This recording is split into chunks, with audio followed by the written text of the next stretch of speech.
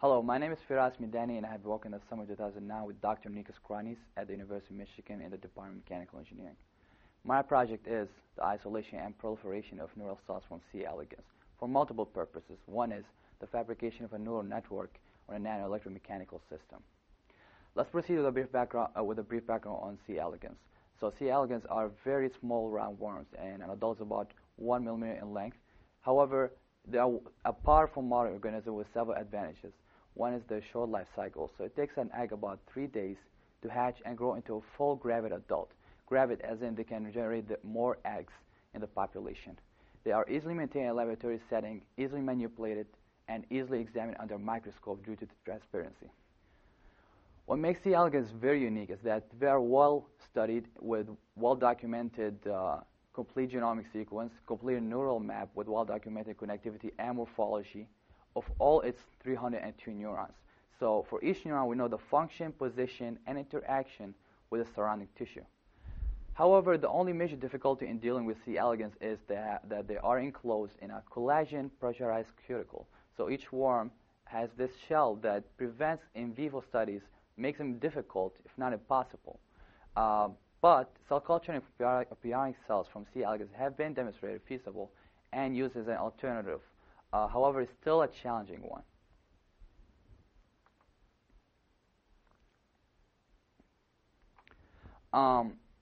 In the Kranis group,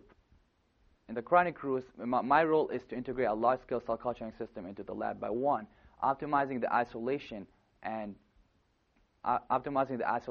proliferation of cells, embryonic cells from ONC4GFP labeled worms.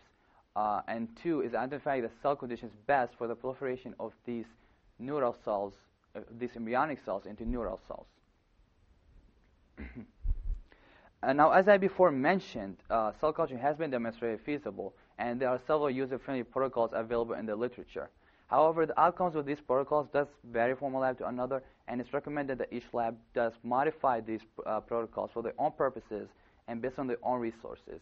But in general, these methods have the same structure, same components, and are divided into 3 stages. One is the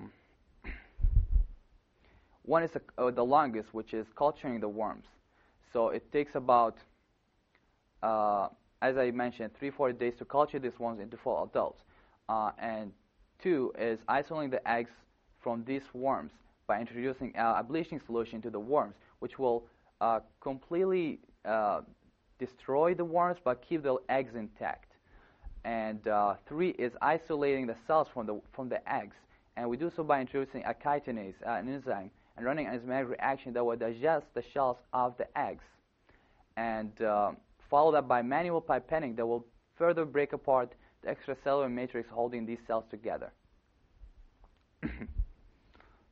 Now, however, we have run into several challenges with this protocol, and one in the lysis step and the chitinase reaction step. For the lysis step, if we exceed 4 to 5 minutes, we are risking the leakage of the bleaching solution into the eggs.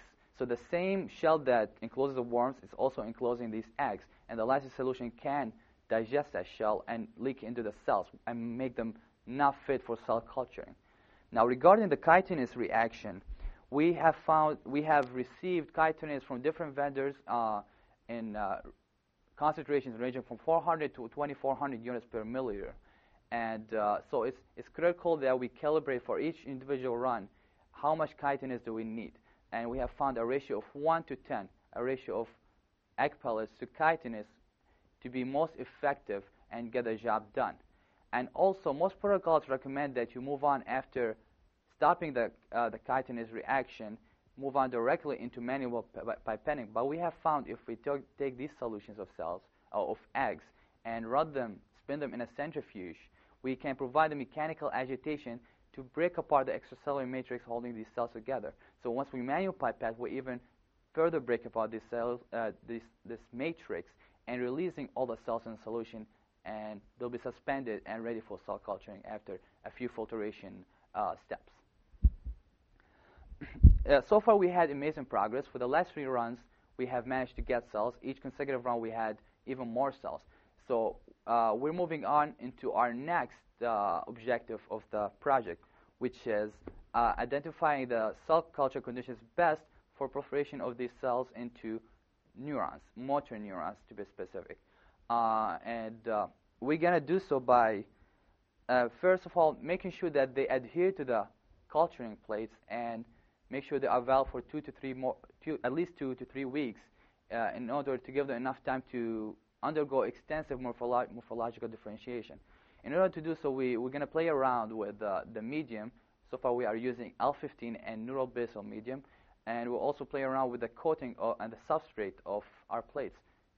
We are using phenylalectin because it's a typical one used, but in case it doesn't work out for our purposes, we'll probably try something else.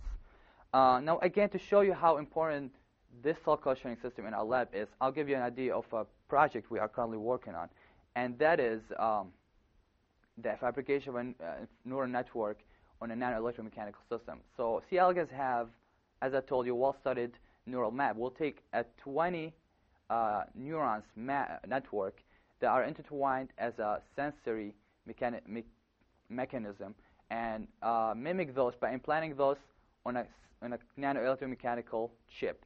So we'll cell culture all 20 neurons, grow them on this chip, and then test them by stimulating and introducing a stimulus to one of the neurons and examining for a response on the other 19 neurons, either mechanically or chemically.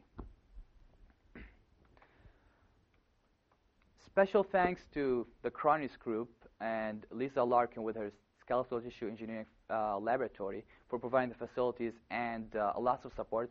Same thing for Alan Su's lab, and of course, SURE for providing this amazing summer opportunity. If you have any questions, feel free to contact me at fmidani, FMIDANI, @umich.edu. Thank you very much.